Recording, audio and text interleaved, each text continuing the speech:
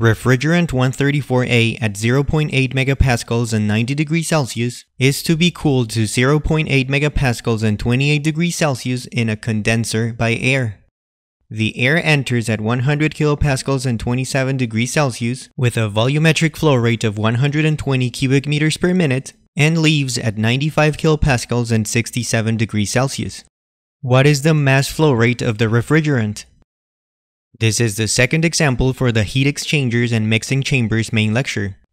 The link to that 9-minute lecture and all the other lectures of the thermo course are found in the description below.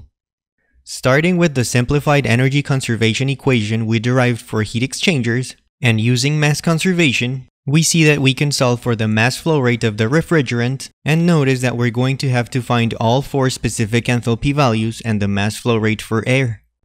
Since we have the volumetric flow rate for air, we can find the mass flow rate if we find the specific volume first. And since air can be considered an ideal gas, we find the specific volume using the ideal gas equation. We solve for specific volume, substitute that expression in the mass flow rate equation, find the gas constant for air, and substitute all values at the inlet with the temperature in Kelvin to find the mass flow rate. As for the enthalpies, from the fact that the word condenser was used to describe this heat exchanger, we can assume that the refrigerant is coming as superheated and leaving as a compressed liquid. We go to the superheated tables and see that for a pressure of 0.8 megapascals and a temperature of 90 degrees Celsius, the enthalpy is 327.12 kilojoules per kilogram, and that is H3. And like I just explained, for H4 at the exit, we probably have a liquid.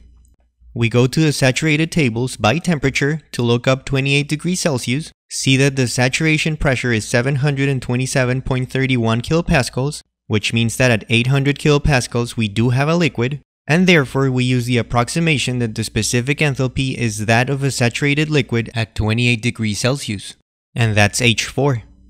And finally, for the specific enthalpy values for air, we go to the air property tables, look up 300 Kelvin and 340 Kelvin, and write down the specific enthalpies H1 and H2 respectively. We substitute all of these values in our first expression for the mass flow rate and find it to be 23.7 kilograms per minute. And that's it.